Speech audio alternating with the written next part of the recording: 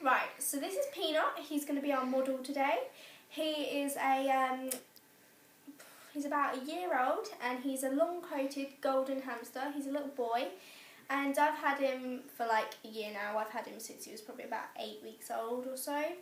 So anyway, that's probably about the age pet shops will sell them, 8 weeks to 10 weeks old kind of age. So they're pretty much babies. But anyway, Peanut's quite a confident hamster as I have had him since he was rather young. But again, if you are like me, you've just gone to your pet shop, it'll usually come in a small box, like so. Obviously not like this one, but I'm choosing it because it's a small cardboard box. If your hamster's inside this, do not handle him. You'll probably be advised by the pet shop to not handle him in the next 24 hours, but just to settle him in. So say this was my hamster's box, I would place my hamster in, just leave the box in there for the next couple of days, and I wouldn't get my hamster out. I'd just open the flap and just let him come out.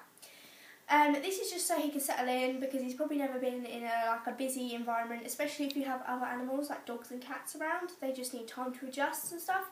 Whereas Peanut is very fully adjusted, so he's perfectly fine. So we can just show you some of the stuff Peanut can do. So, say you're in the next 2 days, your little hamster's woken up and stuff. In the next couple of days, if he's moving around in his other house and stuff, like, well done, Peanut. He's just gone in his little house, so he's popped out again. But yeah, anyway, if he's coming in and out and he's not really using it anymore, you can just take it out, and hamsters like to gnaw, so I won't leave this in there too long because it'll probably come back in an hour and it'll be destroyed. But he's having a right little nibble there. So this is great signs if you have a new hamster, even like he's having a little nibble here on these little sticks and stuff. So a great hamster that is fit and healthy should have bright eyes, well, you know, soft fur with no lumps missing or anything, and he should be very active, as Syrians are very active hamsters. People always go, oh, hamsters are so lazy. They are nocturnal, but it's just because I woke him up at the minute, he's out and about. But he'll probably settle down and go to sleep and stuff. As I'm saying, this is just probably mainly a starter cage. Peanut does live in this cage, but soon I'm going to extend off of these. They're just like little windows, but they can extend into tunnels, and then you can add other extensions and stuff.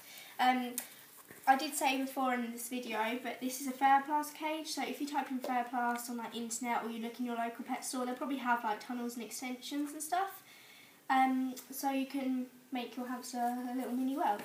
So right, I'll just show you, if I can grab it.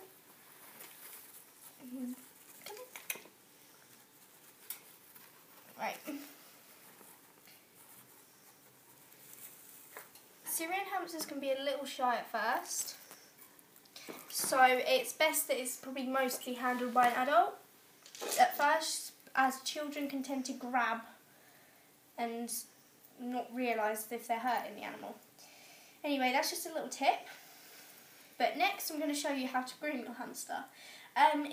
Any hamster can be groomed, but if you have a long-coated hamster, it's just ideal for your hamster to be groomed. Just get the loose fur out. These are just like small rubber brushes.